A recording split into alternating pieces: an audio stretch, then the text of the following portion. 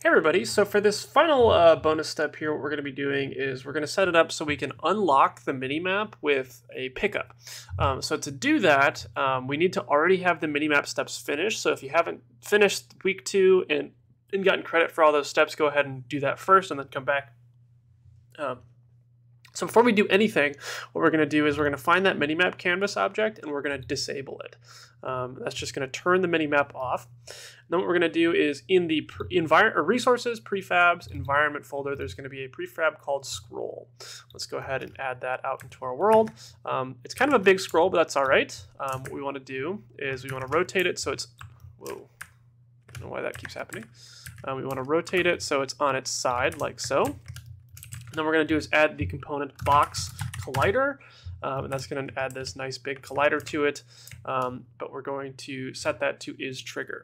And then we actually are going to do a little bit of scripting with this step. So what we're going to do is hit add component, go to new script, and type minimap pickup, just like that. You will have to go to the assets folder after you add your script.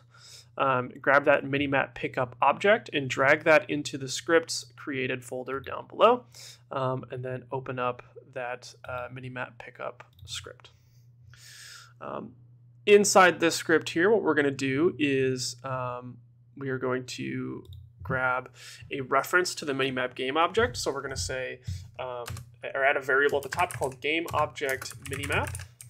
And then in start, we're going to say minimap equals game object, with a capital G, game object dot find, and then in quotation marks player. So we're going to search for the player object, and then we're going to say dot transform dot find. So this is now going to search through its children, and we're going to find an object called minimap. Or minimap canvas, and we're actually going to have to we're actually going to want to re-enable that object because I overlooked something, and I'm realizing that now.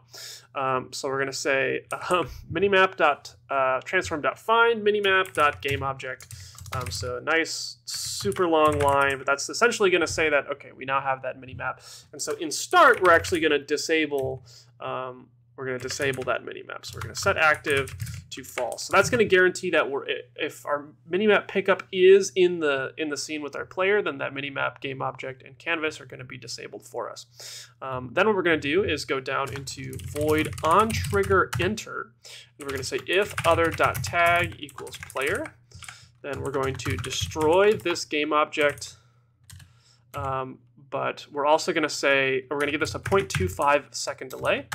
And then we're also going to go ahead and say minimap.setActive is true. So that's going to turn the minimap on when we touch it. So then we just need to go back over to that minimap game object and turn it back on,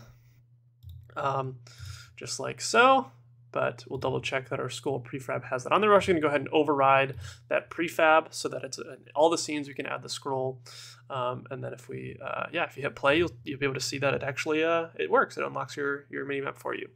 So once you've got that done, go ahead and save your scene.